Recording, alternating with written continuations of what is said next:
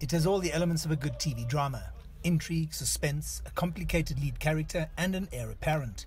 And as President Jacob Zuma and ANC leader Cyril Ramaphosa continue to hold discussions, South Africans are watching and waiting.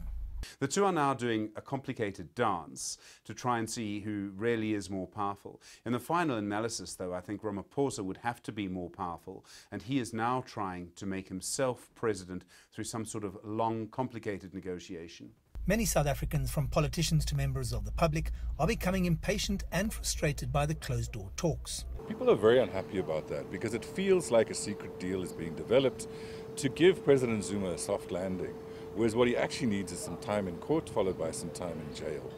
On the other side, I think what's developing is a real trust deficit in Ramaphosa himself, the feeling that this is a man who co-wrote our own constitution, the Constitution of South Africa, who's very familiar with the Constitution of the ANC, and yet is acting in a very unconstitutional way, doing backdoor deals, putting out very mealy-mouthed statements that actually increase the anxiety. Media stakeholders believe that most of the country has had enough of President Zuma, whose legacy is marred by corruption, high unemployment, and a weak economy. I must say that in rural areas, and particularly in KwaZulu-Natal, you might have a slightly different picture. It might be more nuanced.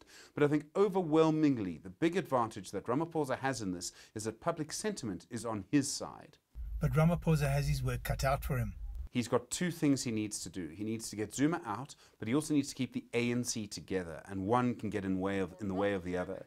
And that's really Ramaphosa's problem. He needs to be very, very careful, but he also needs to make sure that once Zuma is gone, he's gone. And that means he has to be utterly ruthless when the time comes. These are very uncertain times, economically, politically, and emotionally, for many South Africans who are waiting for some closure on this. I'm Angelo Coppola for CGTN in Sandton, South Africa.